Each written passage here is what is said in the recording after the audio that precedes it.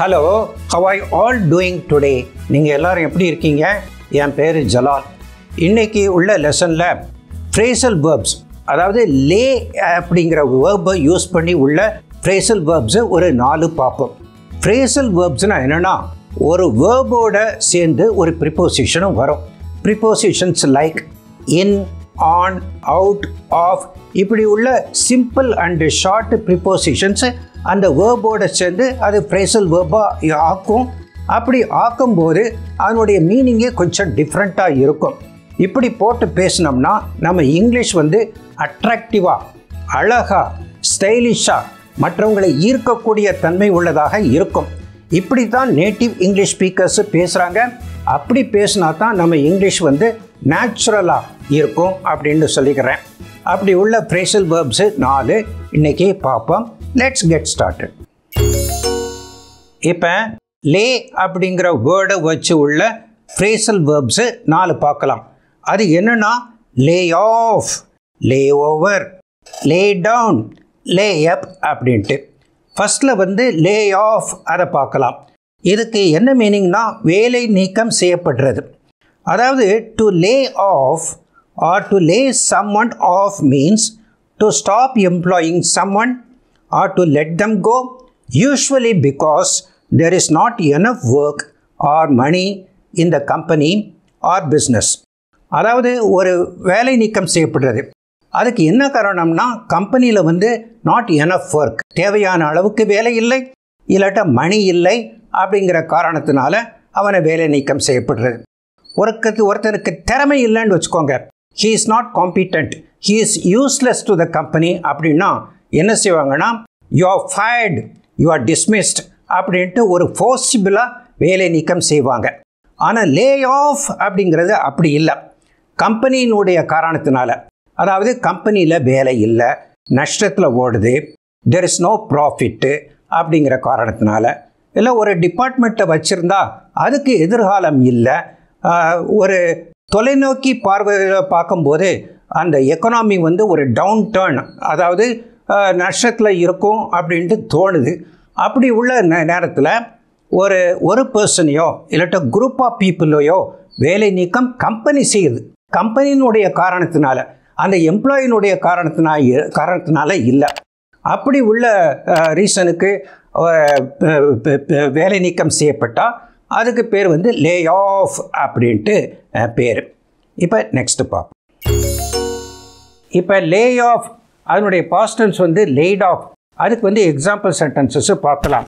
After the budget cuts the company late of 100 people. செலவு பட்ஜெட்டை மிகவும் சுருக்கிய பிறகு நிறுவனம் 100 பேரை வேலை நீக்கம் செய்தது அப்படிங்கிறது தமிழ் அர்த்தம். So the company late of 100 people சொல்லலாம், R the company லேடு 100 people of அப்படின்னு சொல்லலாம். அந்த 100 people அப்படிங்கிற ஆப்ஜெக்டை லேடுக்கும் ஆஃபுக்கும் நடுவில் வச்சு கூட சொல்லலாம். ரெண்டுமே கரெக்ட் தான். The company late of 100 people R the company லேடு 100 people of அப்படின்னு கூட சொல்லலாம். இது கம்பெனி செய்தது. The company late of 100 people அது செய்ததுனால இது ஆக்டிவ் வாய்ஸில் இருக்குது. செய்யப்பட்டது அல்ல, அது செய்தது அப்படின்னு சொல்கிறோம். இதை பாசிவ் வாய்ஸில் எப்படி சொல்லலாம் அப்படின்னு பாருங்கள். After the budget cuts 100 people were laid off. அதாவது பட்ஜெட் கட்டுக்கு பிறகு 100 பேர் பணி நீக்கம் செய்யப்பட்டனர். The 100 people were laid off by the company.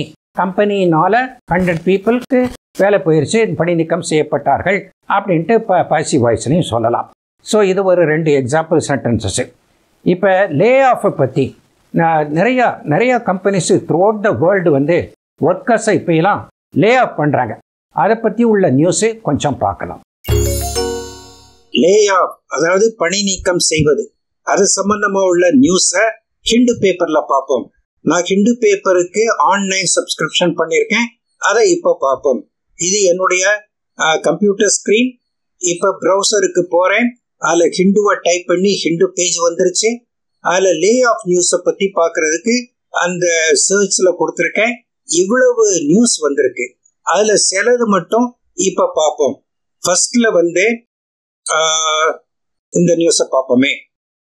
Amazon plans to lay off 10,000 employees starting this week, reports New York Times. New York Times அப்படிங்கிற பேப்பரில் அந்த 10,000 எம்ப்ளாயீஸை லே ஆஃப் பண்ணுறதுக்கு, பணி நீக்கம் செய்வதற்கு அமேசானுக்கு பிளான் இருக்கு, திட்டமிட்டு இருக்கிறார்கள். Amazon is the latest US company to make deep cuts to its employee base to brace for a potential economic downturn. The potential economic downturn அப்படிங்கிறது இம்பார்ட்டன்ட். அதுக்கு என்ன அர்த்தம்னா, ஸோ பொருளாதார வீழ்ச்சி சாத்தியமாகும் நிலைமை, அப்படி உள்ள நிலைமையில அவங்க வந்து எம்ப்ளாயீஸை லே ஆஃப் பண்றாங்க அப்படின்ட்டு போட்டிருக்கு. இப்போ நெக்ஸ்ட் நியூஸ் பார்ப்போம். அடுத்த நியூஸ் இப்போ ஃபேஸ்புக்கு பார்ப்போம். அதுவும் பிக் கம்பெனி தானே. Facebook owner meta lace of 13% of its employees, announces hiring freeze through Q1 2023. Hiring ஃப்ரீஸ்னா புதுசா ஆளை அமர்த்த மாட்டாங்க அப்படி இருக்குது. அதனால மெட்டா வந்து 13% எம்ப்ளாயிஸ் லே ஆஃப் பண்ணிடுச்சு, பணி நீக்கம் செய்து விட்டது. Facebook parent Meta is laying off 13% of its employees as it contends with faltering revenue and broader tech industry woes. Faltering revenue na வருமானம் குறையாயிருச்சு. broader in tech industry woes. woes na மோசமான நிலைமை. broaderனா பரவலான. Tech இண்டஸ்ட்ரினா அந்த IT company, computer கம்பெனியினுடைய மோசமான நிலைமையை எதிர்பார்த்து அந்த 13% எம்ப்ளாயீஸை அவங்க வந்து லே ஆஃப் பண்ணிட்டாங்க அப்படின்னு போட்டிருக்கு. Next just one more news பார்ப்போம். இப்போ வந்து Elon Musk is one of the world's richest people who ones Tesla company. அந்த டெஸ்லாங்கிற கார் கம்பெனியை ஓன் பண்ணியிருக்கான். அவன் வந்து he was planning to take over Twitter company. அந்த ட்விட்டர் கம்பெனியை அக்வயர் பண்றதுக்கு அவன் இருந்தான். அந்த சமயத்துல அவன் வந்து நிறைய லே ஆஃப் பண்றதாக இருக்கிறான் அப்படின்ட்டு ரிப்போர்ட் பண்றாங்க. Ahead of Elon Musk's acquisition of Twitter, reports were circulating that he will cut headcount ஆட்கள், with some reports saying 75% of the workforce at a company could be laid off. 75% அந்த Twitter கம்பெனியில lay off பண்ண போறான் அப்படிங்கிற news இருக்குது. So இதுதான் lay off அப்படின்னு அர்த்தம். லே ஆஃப் வந்து எதுக்கு பண்றாங்கன்னா, ஒரு எம்ப்ளாயி வந்து அவன் மோசமா திறமை இல்லாம வேலை செய்யறான் அப்படிங்கறதுக்காக நீக்கல. எதுக்காக வேண்டி நீக்கிறாங்கன்னா, அந்த கம்பெனில அந்த பிசினஸ்ல நாட் எனஃப் ஒர்க், போதுமான அளவுக்கு வேலை இல்லை, மணி இல்லை, அதாவது வருமானம் இல்லை, ரெவென்யூ இல்லை, அப்படி உள்ள நிலைமை. ரெண்டாவது பட்ஜெட் கட் பண்றாங்க, அதாவது பட்ஜெட்டை சுருக்குறாங்க அப்படிங்கிற இது. தேர்ட் வந்து பொட்டன்ஷியல் எக்கனாமிக் டவுன் டர்ன், அதாவது பொருளாதார வீழ்ச்சி சாத்தியமாகும் நிலைமை. அதன் காரணமாகவும் லாஸ் ஆகுது, ப்ராஃபிட் இல்லை, நஷ்டமாகுது, லாபம் இல்லை, அப்படி உள்ள நிலைமையில அதுக்கு பிறகு closing some activities of the company, சில ஆக்டிவிட்டிஸ், நல்ல ரெவென்யூ வராத ஆக்டிவிட்டிஸை குறைக்கிறாங்க. As a cost cutting measure. Cost கட்டிங்னா வீண் செலவை குறைப்பதற்கு உள்ள ஏற்பாடு. இது காரணமாக எம்ப்ளாயிஸை லே ஆஃப் பண்றாங்க. அதுதான் காரணமே ஒழிய அந்த எம்ப்ளாயி வந்து காம்பிட்டன்ட் இல்லை, திறமையானவன் இல்லை அப்படிங்கிற கவனி நீக்கல. இதை ஒன்று தெரிஞ்சுக்கிறோம். The next is layover. Layover. To layover means to make a stop in the middle of the journey, usually at an airport during a flight. இப்போ வந்து நான் recently I had been to New Zealand. அது எப்படின்னா, சிங்கப்பூருக்கு போனேன். அங்கே வந்து லே over of 6 hours இருந்தது. அது என்ன அப்படிங்கிறத சொல்கிறேன். அதுக்கு பிறகு சிட்னிக்கு போனேன், ஆஸ்திரேலியா போனேன். அங்கே லே ஓவர் ஆஃப் 3 hours இருந்தது. அதுக்கு பிறகு நெக்ஸ்ட்டு ஃப்ளைட்டு பிடிச்சி வெல்லிங்டன் நியூசிலாண்டுக்கு போனேன். அதாவது என்ன அர்த்தம்னா, to Leh over means to make a stop in the middle of the journey. என்னுடைய ஜேர்னி எங்கே, சென்னையிலேருந்து வெல்லிங்டன் நியூசிலாண்டுக்கு போகணும். மிடில் ஆஃப் த ஜேர்னியில், அதாவது சிங்கப்பூர் சிட்னியில் லே ஓவர் இருந்தது. ஸ்டாப் பண்ணிட்டாங்க ஃப்ளைட்டை. ஸ்டாப் பண்ண எதுக்கு பண்ணாங்கன்னா, அடுத்த ஃப்ளைட்டை, டைரக்ட் ஃப்ளைட்டு கிடையாது, அடுத்த ஃப்ளைட்டை கேட்ச் பண்ணி போகணும். அப்படி உள்ள அந்த வெயிட்டிங் பீரியடுக்கு வந்து லே ஓவர் அப்படின்ட்டு பேர். I was late over in Singapore on my way to Australia அப்படின்னு சொல்லலாம். So layover also can be a noun which is a stop in between a journey. இப்போ பாருங்க, I had a layover of 5 hours or 6 hours in Singapore before my next flight to Australia அப்படின்ட்டு போட்டிருக்கு. So next ஒரு sentence, how long was the layover in Singapore? ஒருத்தர் கேட்குறார், சிங்கப்பூரில் எவ்வளவு லேஓவர் இருந்தது? How long was the layover in Singapore before you continued your journey to Australia அப்படின்ட்டு கேட்குறாங்க. So both the verb and the noun are widely used. layover அப்படிங்கிறத verb-ஆவும் use பண்ணலாம், noun-ஆவும் use பண்ணலாம் அப்படின்ட்டு. இப்போ நெக்ஸ்ட் பார்க்கலாம். The next one is lay down. To lay down something means to clearly state a rule or something important. ஒரு விதி அல்லது முக்கியமான ஒன்றை தெளிவாக கூறுவது lay down அப்படின்ட்டு. So lay down the rules, lay down the law அப்படின்னு சொல்கிறது. சட்டத்தை அமலாக்கி விட்டார்கள், ரூல்ஸை கொண்டு வந்து விட்டார்கள் அப்படின்ட்டு, நடைமுறைக்கு கொண்டு வந்து விட்டார்கள் அப்படின்னு சொல்கிறது டு லே டவுன் அப்படின்ட்டு. ஸோ எதுக்கு சென்டென்சஸ் பார்ப்போம். My boss late down new guidelines at work today. So வேலையில் அட் ஒர்க்கில் நியூ கைட்லைன்ஸ், அதாவது எப்படியெல்லாம் செய்யணும் அப்படிங்கிற மாதிரி ஒரு கைட்லைன்ஸு அவர் வந்து கொண்டு வந்து விட்டார் அப்படிங்கிறது தான் லே டவுன் அப்படின்னு சொல்லலாம். So this is actually closely connected with the expression rule and law. To lay down the law அப்படின்னு சொல்லலாம், to lay down the rule அப்படின்னு சொல்லலாம். இதுதான் காமனாக உள்ளது. இப்போ நெக்ஸ்ட் சென்டென்ஸ் பார்க்கலாம். We have to work according to the laid down rules. Laid down rulesனால் அந்த ரூல்ஸ் இருக்குது, அது வந்து சட்டத்தில் இருக்குது, இப்படி தான் செய்யணும் அப்படின்ட்டு அமைஞ்சு இருக்குது, அதுக்கு தான் laid down rules அப்படின்ட்டு பேர்.